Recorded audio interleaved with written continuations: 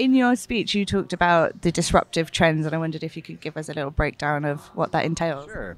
So the six disruptive trends start with the Internet of Things. So the Internet of Things is really smart technology that starts to understand who you are, what you do, and can be proactive in shipping information to you or disseminating information to you. So maybe it understands your interests and your likes and starts to email you things that are of interest or things that may be of entertainment for you.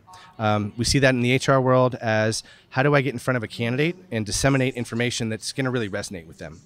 The second area is augmented reality, and we're already seeing that. We're seeing that with some vendors here, but augmented reality will allow organizations to, again, arm candidates with information about their company from a remote perspective. So imagine putting on ocular glasses and seeing a visual of what an office looks like, meeting some of the staff and so forth. The next area is artificial intelligence, which we're also seeing in play, but we think that's going to take a much more advanced role. So right now you've got chatbots. We see it looking into more of a scheduling capability, and really who knows where it could go, but it's already got its foundation and it's just going to grow. The next area, drones.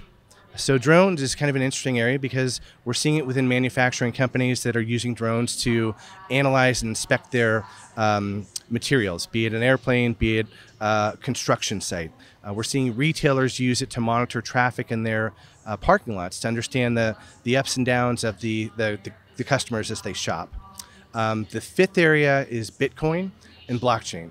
Still a little bit new, but we do see this perhaps disrupting agencies. It'll give companies more control over their interactions with contingent workers, but really it's a central location to manage interactions between two parties and eliminates that third party.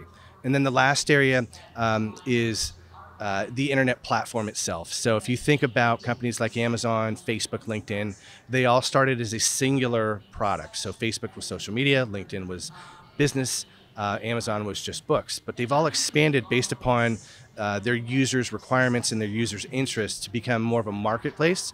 And we see that happening within HR, not only for external candidates, but also for internal candidates. Right now, internal employees, it's pretty limited to what positions are open, but now they may be able to look at stretch assignments, benefits. They may be looking at extended vacations, sabbaticals. So again, all of this, the commonality amongst all of this is having a central location to manage data, to understand your external job seekers and your internal job seekers.